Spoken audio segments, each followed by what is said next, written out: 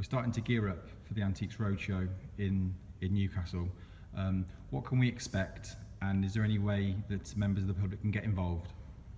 Well, the Antiques Roadshow, as you know, is coming for their 40th anniversary, and it's the last leg of their tour, so it's great that they've chosen the Civic Centre in Newcastle to film their episodes here.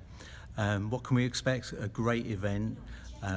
We're expecting lots of visitors to come to the Civic with their artefacts and come along and enjoy the experience. We're also looking for volunteers who can take part and assist the BBC on the day to assist the public, taking around the venue to the various different disciplines, managing the queues and making it a joyful experience for all the people attending the Civic on that day.